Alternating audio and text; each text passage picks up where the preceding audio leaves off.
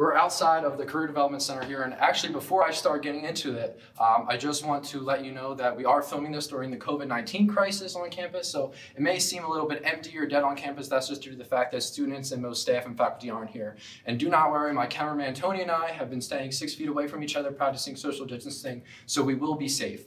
But getting into the CDC, as we call it, or the Career Development Center, yes, a lot of colleges will have these and available to students, but ours goes above and beyond. So they do resume lookovers, help you with a list of professional references, cover letters. They do mock interviews as well, which is a very good asset for students who are getting ready to apply for internships and jobs, because they will tell you, you're not making enough eye contact, or you're talking with your hands way too much, kind of like I am right now in a very informal setting. But again, they will give you those little hints that you can keep in the back of your mind when you are interviewing with that professional employer.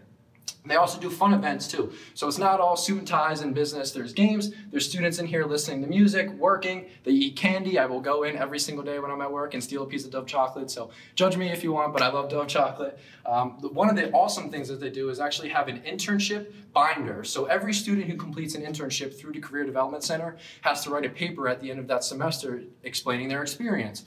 So it's a very good tool for students who are trying to pick between a small or a large company. A student who goes to a large company may not have as much experience or opportunities because all they did was get coffee for their boss. But whereas a student who works at a smaller company may have a lot of hands-on experience and get their feet wet in the business because it was small and they had those opportunities. They also do Career Fest out on the Dorothy Day Mall, where they bring part-time employers, full-time employers, internship opportunities. They have free food, t-shirts that day. It's a very fun day, free to all students. They do the etiquette dinner, where you pay $5, you sit down at a dinner, basically a 3-course meal. I mean, it was one of the best meals I ever ate here on campus, and they teach you all the little nuances that you wouldn't think about in the real world. So an employer likes to see when someone is eating at a meal, they eat with the outside fork in, or if you're drinking your water cup at the table, you're drinking with your left hand, not your right hand, because if someone would introduce themselves and just shake your hand, you don't have to wipe it off before. Again, crazy things that you don't even think of or may not even matter, but they do to an employer's eye.